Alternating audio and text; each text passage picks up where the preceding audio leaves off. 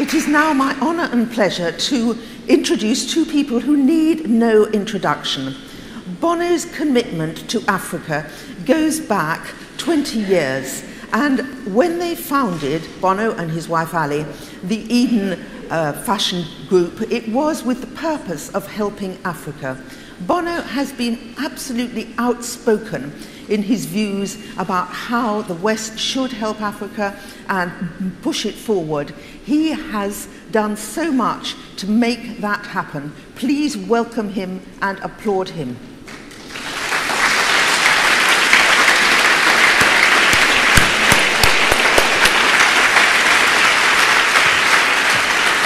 Here's your chair.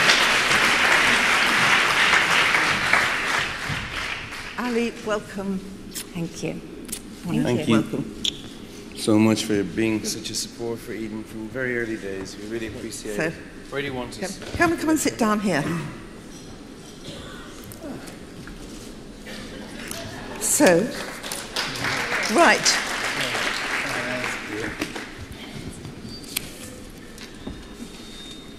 Now, Bono, I want to start by asking you about the various different campaigns and projects that you've done for Africa, but especially because we're talking a lot about Eden here and helping Africa through fashion and style and design. Where does Eden fit into your other projects that you do with Africa? Well, first of all, just to say, when it comes to the continent of Africa, you know, we don't feel like we've, you know, it's what we've done for the continent. We feel the continent's done an incredible amount for us and changed our lives and in many ways greatly improved our lives. I've been working for Nelson Mandela and Archbishop Tutu since my late teens, which is a long time, in various ways. And I guess that's where I fell in love with the continent. You know, it's amazing, magical, magnificent, sometimes maddening continent. I would say the two of them, Tutu and Mandela, asked me to use some of the accessories of fame to highlight some of the challenges and some of the solutions that were affecting some pretty macro stuff that was affecting the continent, like old Cold War debts that were burdening growth, then the pandemic that was HIV/AIDS, and on. And so they're very hard to turn down, particularly Tutu. On the occasion where I have tried to turn him down, he's just said that I have to do it or else I won't get into heaven. And I'm pretty sure he's got pull there. So I've been working for them on this. So we set up the one campaign to sort of take on a lot of the big macro stuff. And we've had a lot of successes, 3.2 million members now worldwide, and we hold governments to account for the promises they've made on development and make sure that that they deliver, because governments love the signing of the checks, but they don't like the cashing of them. And then RED arrived because there's a lot of creativity in companies, you know, not just the philanthropy budgets, but the marketing budgets. I mean, Diesel's a marketing genius and just great at communicating. So with Apple and Starbucks and all of that, we got some noise and some heat on the issue of HIV/AIDS and the fact that people were dying for less than $2 a day. In 2004, when we started, there was about 50,000 people on antiretroviral drugs who had AIDS. Now in the world there's nearly 8 million people. So we feel we've made progress along with many others, but it's a wonderful thing. On debt cancellation, the recent figures are an extra 52 million children going to school on the continent of Africa because African governments spent that money very well. Which brings us to Eden. And I think it was the trade piece. You know, we were very interested in what was going on in trade, the AGOA Accord, and things like that. And we felt we needed to understand better trade. And it was Ali that pointed out the trade statistics that if the continent could return to the place it had in the apparel sector, it would dwarf all the aid we were raising. So it was kind of a challenge from the missus, actually. And here we are. So tell us what it was like starting Eden, what it means to you, what it meant to you then, what you're trying to achieve with it, because you've always said that you want Eden to be strong, fashion clothing label. You don't want it to be about philanthropy. It's not about pity purchasing. People don't buy your clothes because they're sorry for Africa or another country where you work. They buy them because they're good. Well, we fell in love with Africa in our mid-20s, and it just puts you under a spell, the continent. The people, there's such a beauty, a raw beauty to the people and the landscape. And we couldn't think of a more romantic place, actually, to focus a fashion company. That's a good word. You know, it's just, we realized that the backstory was so important, and all Africans that we spoke to said to us, if you want to understand us, do business with us.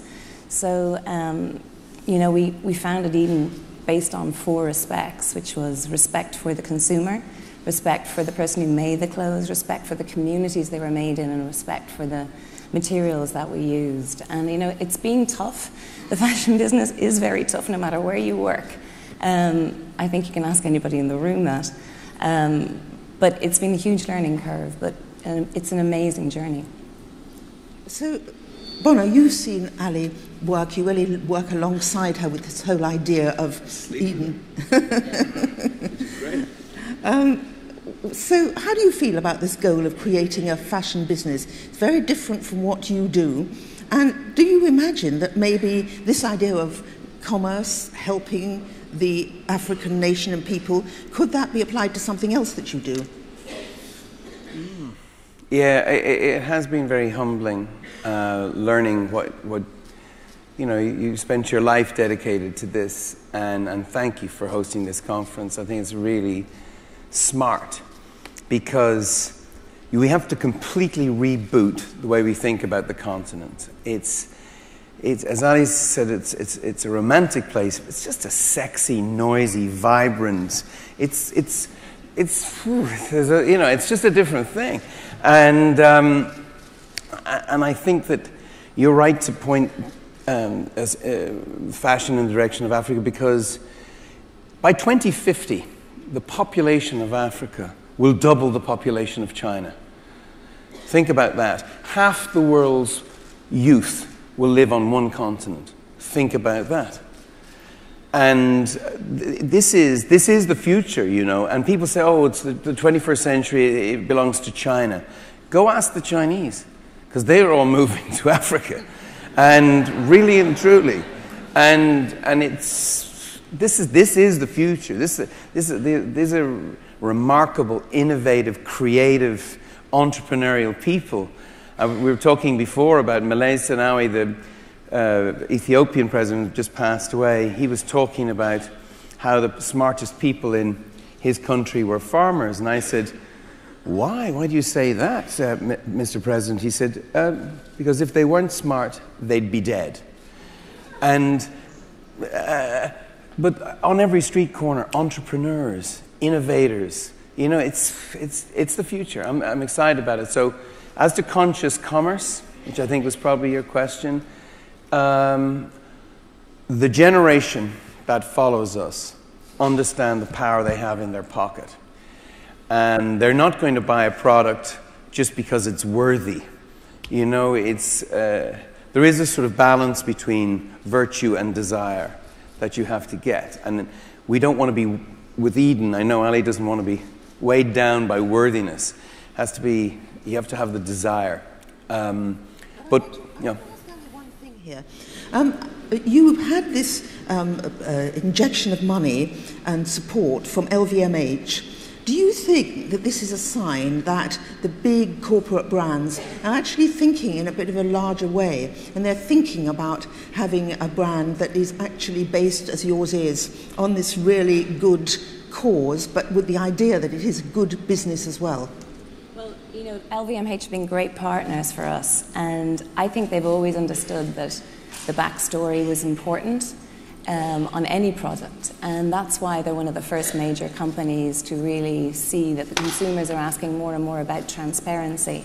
They want to know, they want value, they want meaning, and meaning is, at this point, a luxury, but we feel that should be a standard, that no matter what you buy, you shouldn't have to worry about who's benefited along the way or how they've benefited. You should just know that it's a good product, and that should be the consumer luxury in every product. I mean, you told me that it isn't always easy, and that you haven't been able, as you hoped, to source everything from Africa. You've gone to other countries. It's been a bit of a learning curve for you, yes? Huge learning curve, and but we didn't want another 4 kids, so I had no choice.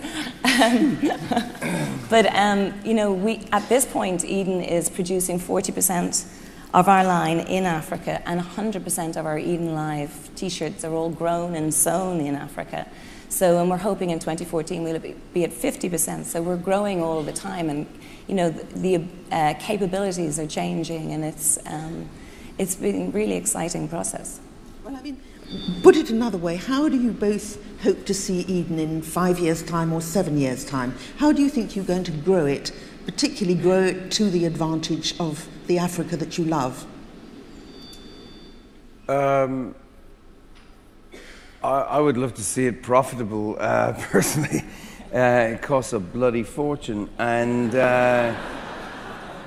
it really does. And now we're partners with LVMH. Oh, great! There's us and them. It's like a minnow and a whale. So let's spend a load of money here. And they've been very, very good about it, I have to say. Bernard Arnault was really keen to make this a success, and Tony Baloney, all the people in the LVMH network have been great. So if it doesn't get to scale, by the way, it doesn't achieve the mission either. Then it was just some vanity project, and you know, there's other things you could do with your life. We're serious. We're not going away. We're very committed. We always knew we were in it for the long haul. And I think with LVMH, we know we have the best shot at growing it into a global fashion brand, but we're tiny at the moment. And you know, but we are in. What's interesting, we are in the want business, not the need business.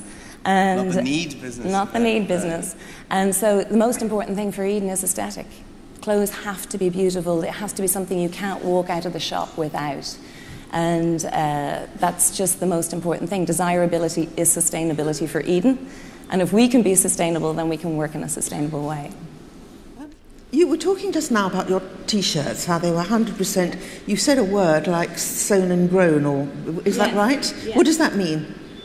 Well, actually, we have we were very lucky. In 2008, we started a program called Conservation Cotton Initiative. And in Uganda, in the poorest part of Uganda, in northern Uganda, in Gulu, where the area had been decimated by 25 years of war, civil war, Joseph Kony's area. And the people have come out of displacement camps, and they're trying to go back to work their land. So along with an organisation called TechnoServe, we've been able to provide funding and skills and sort of enterprise techniques so that they can build their farms into sustainable businesses themselves. It was, I think, 8,000.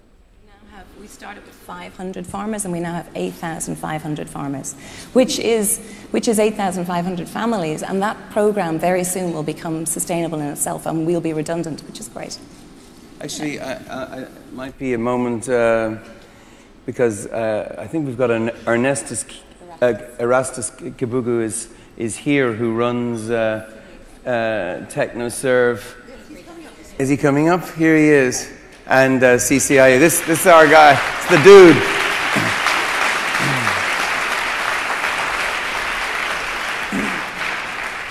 Morning. So Erastus is going to tell us a little bit more about what the basis of all this is in Africa, how it operates. Can you tell us that? Thank you very much. Thank you for having me. Do you want this one? Yeah, perhaps. There you go. Thanks and, for having me, and thank you, Bono and Ali, and thanks, Susie, for such a wonderful conference. I just like to say that in North Uganda, over very, very many years, the Lord's Resistance Army basically destroyed the livelihoods of people there and took away their self-dignity. And what you do through the very generous funding from Bono and Ali and Eden is to actually begin to build back the social capital, beginning to get families coming together, forming themselves into groups, but also beginning to think like business people. These are people who lost their farming skills. They are people who lost markets, they lost trust in markets. And the initiative that we have, the Conservation Cotton Initiative, is beginning to help them make the baby steps towards becoming small businesses that Ali talked about, so that smallholder farmers are no longer subsistence, but they can actually begin to look at themselves as small enterprises that think about cost, that think about revenues, and that think about just what you said about the smartness, Bono, of an African farmer in Ethiopia. So that's what we're doing. We also have a rotational crop strategy, because soils need to be replenished, and we want to make sure that this is sustainable. But in addition to that, we want to ensure that there is diversification of income, so that farmers are earning from cotton, but they're also earning from their bean crop, they are also earning from their maize crop. And these 8,535 farmers, the households that we talked about, have a multiplier effect, you know. The farmers need spray hire services. They need to plow their land. They need to increase their productivity.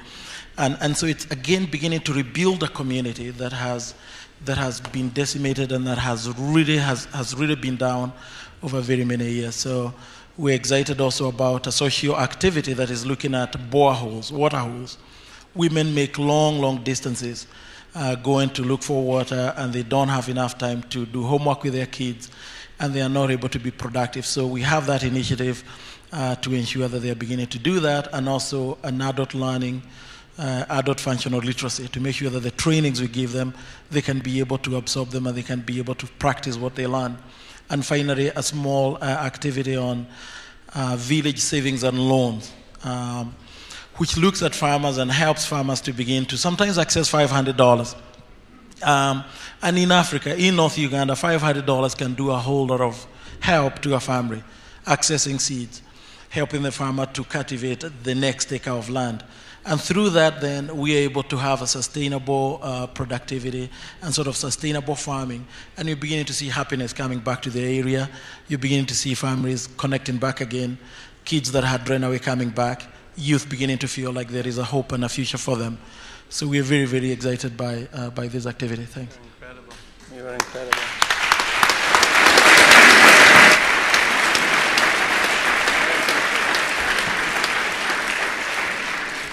Well, Erasmus, you're now going to hear the good news that you're going to have even more work coming your way, because Bono has got another surprise for us, an explanation of why his friend Renzo is still up here on stage. Bono.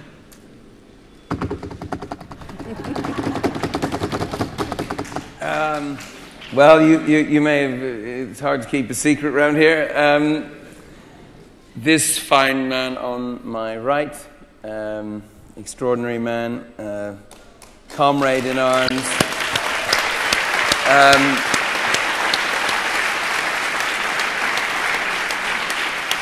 There's a lot of people clapping yourself like an Irish person. That's very. I knew we got on for a reason. But there's some people like the photo op, and and some people do care, but on a very sort of on a kind of ephemeral level, few people will roll up their sort of denim sleeves and really get stuck into development work. And on my right is really a hero of mine for the work he's doing to fight poverty. And the way he's doing it, his team are using the sort of creative energy to really apply themselves across a few surfaces. And we were excited by the work they were doing, and we thought maybe we should do something together. And we said, you know, is there a way to do... At first we were thinking about jeans. Ali said, you know, jeans that were made from African cotton and sourced there and cut there and all the rest of it. She said, they've got to be the sexiest jeans on earth, you know, like the original jeans, excuse the bad pun. But they followed through on this, and now there's a whole capsule collection with Eden and Diesel, which is going everywhere. Have you got any pictures of it, or are you just looking around? Okay, that's a secret. Ali, do you want to say something about it? Well, I think, you know, it's been quite interesting, and it's actually gone really smoothly, considering Diesel are in Italy, we're in New York, our designer's in Paris, and we produce in Africa. But the reason why it's worked is because we've all wanted to make this work. So the collection comes out in February, and it's 100% grown and sewn in Africa, with cotton used from our farmers. And you know, it's we are in overbooking with the cotton. Even we are in overbooking with the cotton. Yeah, that's the problem we have now. We've used all the cotton. So now we have to go out and find... They're going to get really busy. We have to find more African cotton. So, Renzo, from your point of view, how did this happen? Was it just a brainstorm, or how did you lot come together for this particular project? There might have been wine involved. Renzo loves wine. I mean, the Irish don't drink, but on a special occasion.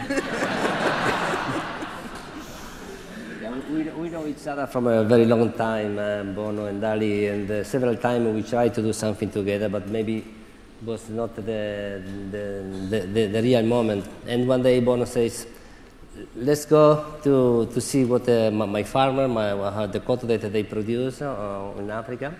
And they say, wow, that's nice. Maybe at the same time you can come to visit what I'm doing with my foundation in Mali, my village. And we take the opportunity that was the Timbuktu Music Festival. So, and we went there, we visited the farm. I was very, very impressed because to see these people, the energy, the positivity, the happiness of these people, you know, I was incredible in love, and we thinking we have to do something. So let's try to think, and in a day, wow, we decided like this, must be do something together, but it must be real, something real, not just a capsule, not just something to talk, not just something for do advertising. So we think really how to create jobs there, how to really give some knowledge for to do the product. So I give my knowledge for to doing denim, but we started the process from the real beginning because we sourcing there.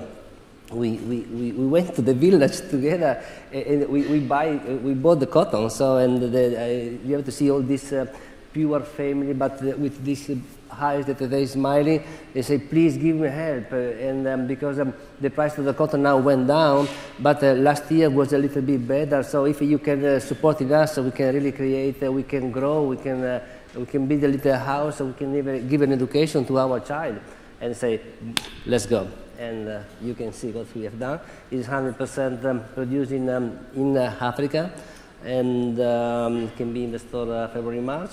And after we have done also an incredible project in communication because we use all African people also for the communication. We have all famous, can be models, acting, DJ, bloggers. People are famous in Africa. They start to become our testimonial of Africa. So it's a very, very exciting project. It's very important for Diesel and to remind us about the culture.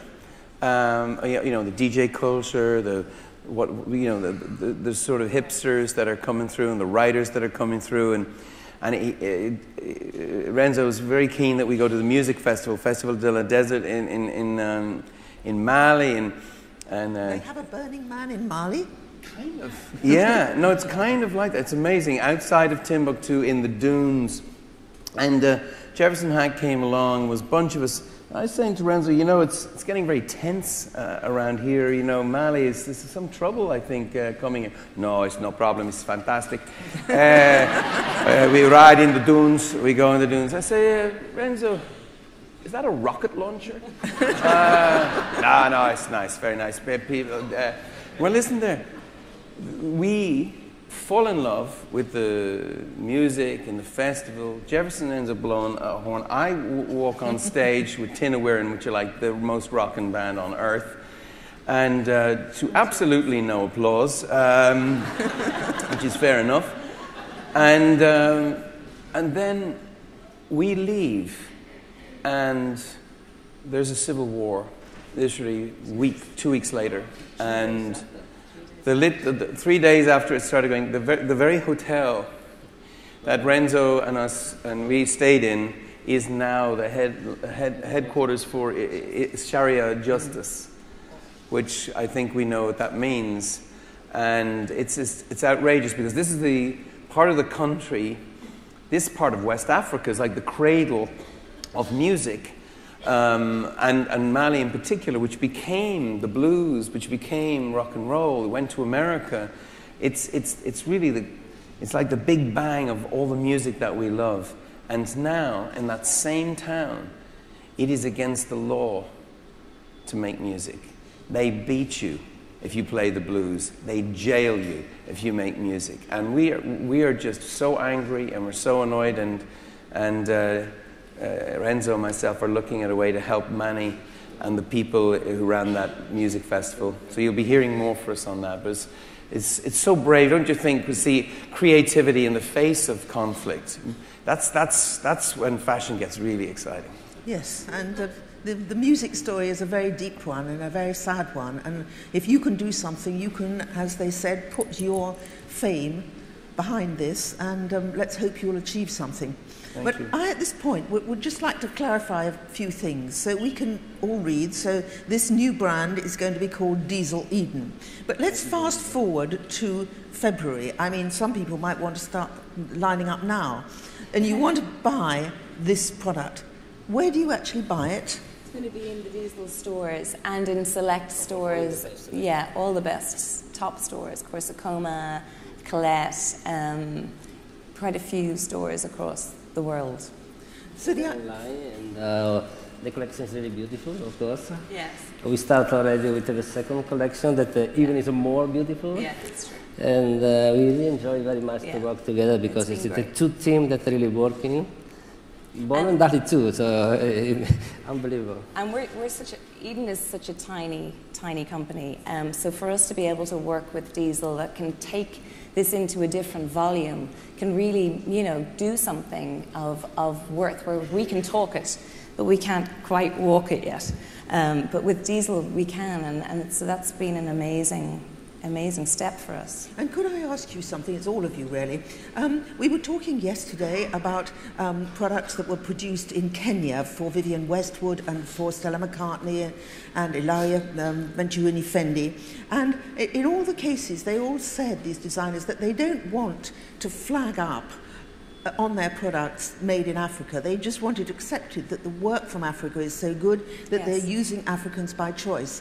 Is that going to be the case here with the Diesel+EDUN label, or will people know that what they're buying is also helping people in Africa? We're trying not to talk about the charitable piece of it. It's much more about... It's meant to be a business. The idea is trade. It's amazing. Our African friends say to us, when we're talking about doing EDUN first, and they say, is it another charitable project? And we're like, no, it's actually, this is business. Oh, thank God. And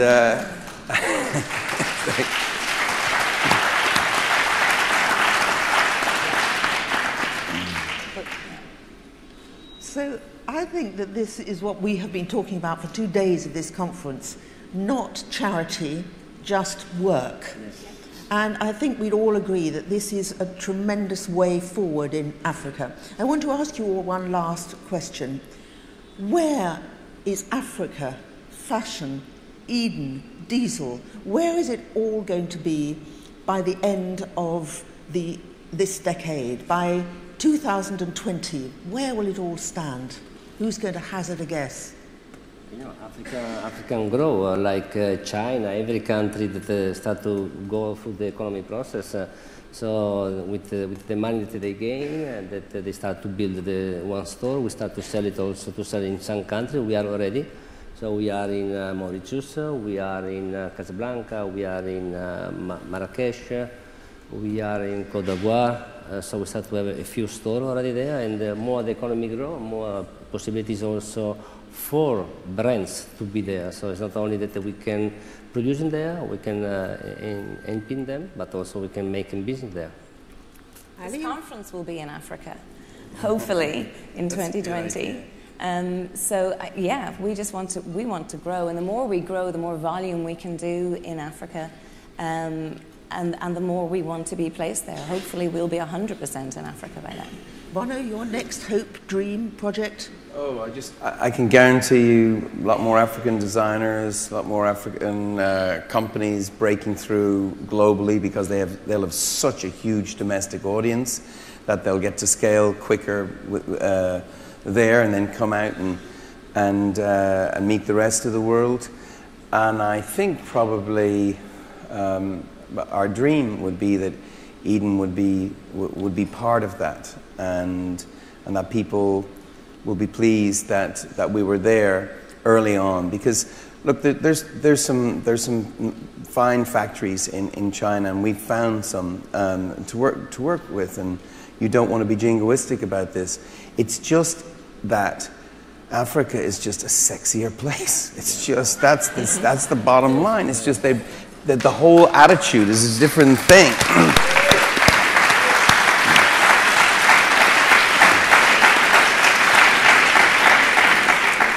You already see an example where we do our village, just 1 year after, to see the girls, how more sexy they are, more beautiful. Oh, Renzo, yeah, I'm not surprised if you're around. Yeah, but how they clean the street, how you can see that they're smiling more. So just 1 year after that we're there. A guarantee of sex with Diesel. This is great. So, Bono, to you, to Ali, your wife, to your hard-working team, to your friend Renzo, I want to say thank you for coming here, thank you for talking to us, thank you for everything that you've done, and I salute you.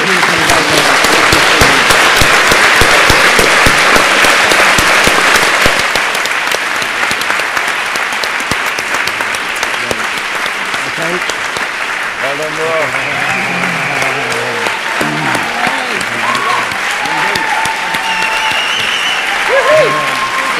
Come on down.